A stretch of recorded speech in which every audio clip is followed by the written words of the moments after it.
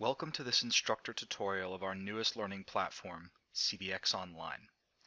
The purpose of this demonstration is to provide you with important details and information regarding the switch to our new learning platform and to give you a sneak peek of what to expect in the new courseware.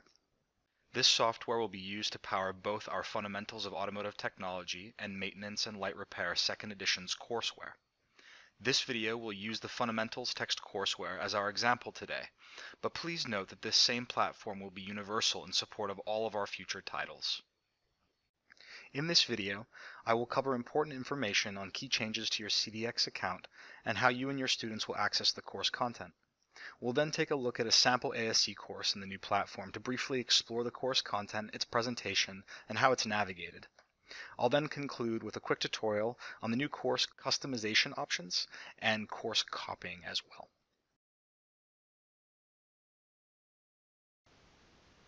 Both the Fundamentals and Medium and Light Repair courseware will be available in April 2019, at which point you may request access to your very own courses within the new online environment.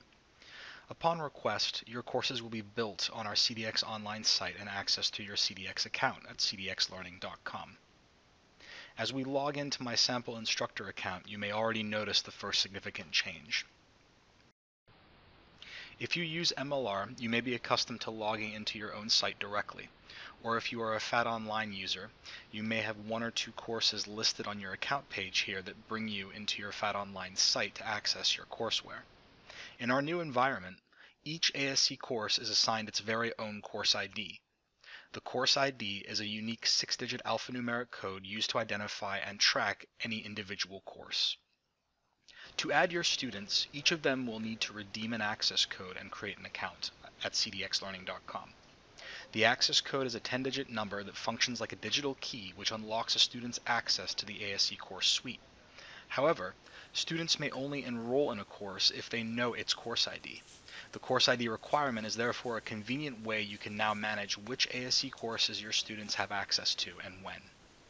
For instance, if I only want my students to have access to and focus on brakes and steering and suspension material to start with, I will only provide them with my course IDs for those two courses.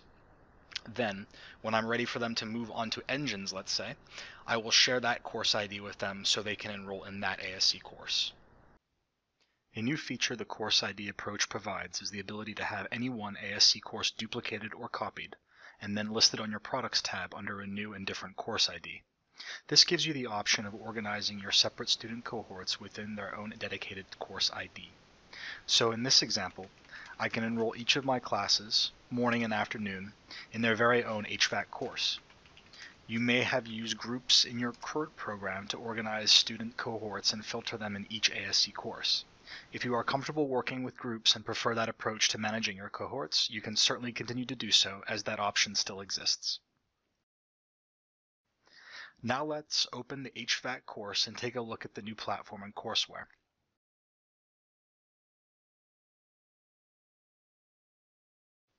Launching the courseware will open the given course's homepage in a new tab. On the left-hand side of the page, you will find the navigation drawer, which contains links to important areas of the course, such as your student roster, gradebook, and calendar. On the right side of the page, you will find a tab dedicated to a host of tracking and monitoring tools. These provide students with an easy way of tracking their progress and gives instructors overview options of following each student's progress as they complete course activities. Above the course content, you have an announcements block, which may be used to post notifications to your enrolled users in the course. Below, all course content is organized into topic blocks in a standardized layout within each ASE course. Each course begins with an ungraded pretest intended to evaluate students on their existing knowledge of the course subject matter. Each chapter has its own topic dedicated to courseware supporting the learning objectives that it covers. All default course content is tracked for completion, and each topic displays a progress bar representing your individual completion status of the material within that topic. Clicking on a topic opens its content in a new page in a list format. In addition to item naming, icons and color contrasting help students identify the content type they would like to view. Chapter content begins with a pretest, which is followed by reading modules representing each learning objective covered in the chapter. Our new reading platform offers several options to help students better engage and learn the subject material as they read. Students may adjust the font size on the page to suit their reading preference. They may also use the text-to-speech reader, which will highlight text as it is read aloud. Students may also use annotation tools while they read. They can save written notes associated with a section of text, or use the audio note tool to leave a recorded voice note for future reference. Students can also highlight any section of text by selecting it with their cursor and then choosing a color that they would like to use. When finished, students may use the export function to consolidate all their highlighted text and notes in a single printable document, which is a great way they can create their own study material for the objective.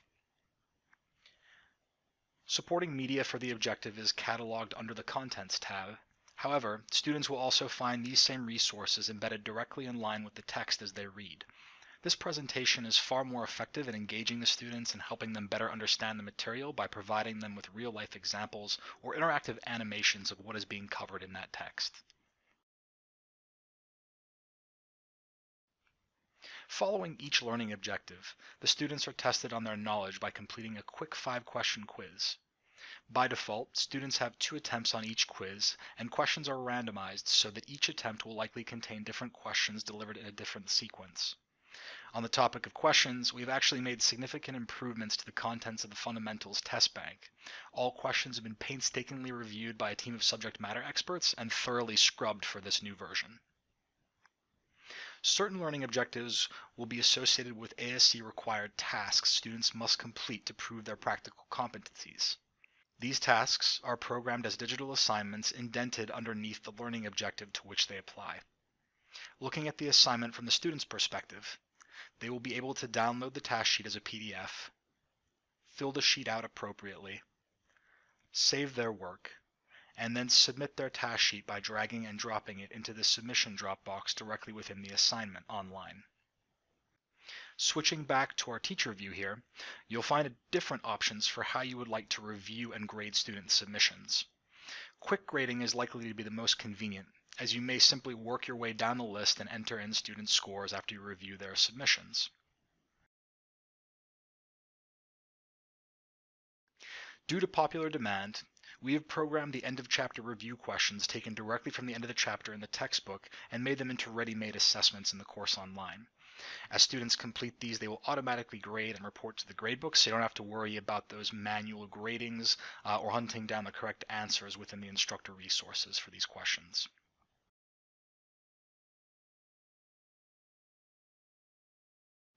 Certain chapters will have anatomy of a car quizzes, which contain a single drag and drop image labeling question. You should expect to see improvements made in these questions as well, where we've better spaced the labels so not to cover too much of the image obscuring the student's view. Additional resources to support the chapter are found at the bottom of the page under the Resources header. These include downloadable keyword review, PowerPoint presentation, a lecture outline, and also an audiobook file, which is going to be a recorded reading of that chapter. Digital flashcards are available as a study tool with which to test oneself on the chapter's key terms. The media gallery catalogs all the videos, animations, and images presented in the chapter readings and is a superb teaching resource for instructors. There are dozens of videos and interactive animations here to help you present and cover key tools and vehicle components with your students in class before working with them in the shop. Navigating your new CDX courseware has never been easier. While the ever-present navigation drawer provides links to most frequent pages of the course, a breadcrumb trail of links displayed at the top of each course page is a convenient option for retracing all your steps after you have drilled down into any contents page. At the bottom of each topic's content page, you may also use the previous and next section buttons to move backwards or forwards through the course topics respectively, or use the Jump To drop-down menu to jump to any topic without having to navigate back through the course home page. Shifting gears away from that content and now onto how it is managed. You now have a whole host of options and flexibility for how you prefer to organize and deliver the courseware for your students. Turning editing on will display all the options you need to fully customize your course. You can rename how any one item is displayed. You can also use the move buttons to drag and drop any item to a different location, either by rearranging their location within the current topic or nesting them into an entirely different topic. You can also create your own custom topics with which to post and create your own resources.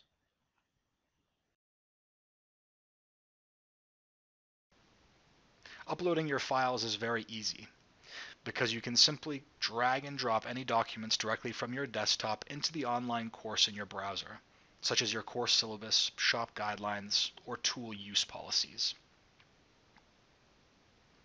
It is also easy to control which resource or activities your students may access or see simply by choosing to hide them. You may hide individual items or entire topics from your students' view at your discretion. If you want to take these restrictions to the next level, you may also apply access restrictions to any one item or topic to gate student access. For example, I can place a restriction on Chapter 59 stipulating that students must achieve a passing score on the Chapter 58 test of my choosing. In other words, my students won't be able to begin working in Chapter 59 until they pass that test in the previous chapter.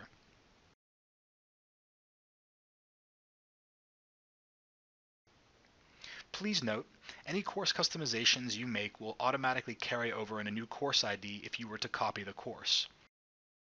So in theory, you could treat one ASE course ID as your master template and then ask us to create copies of the master for you in which to enroll your various cohorts. When ready, you may request a course copy from us at any time directly through your CDX user account. For example, after satisfied with the changes I have made to my HVAC template course, I can now request that 2 copies be made for my 2 upcoming classes. As an instructor, you will find the Request Copy button on the course launch page. Upon clicking it, you must fill out the required information, including the copied course start date, and then submit it. You may then expect to receive your course copy within 5 to 7 business days, when you will be notified in an email and find the new courses available under your Products tab within your account. Thank you for taking the time to watch this overview.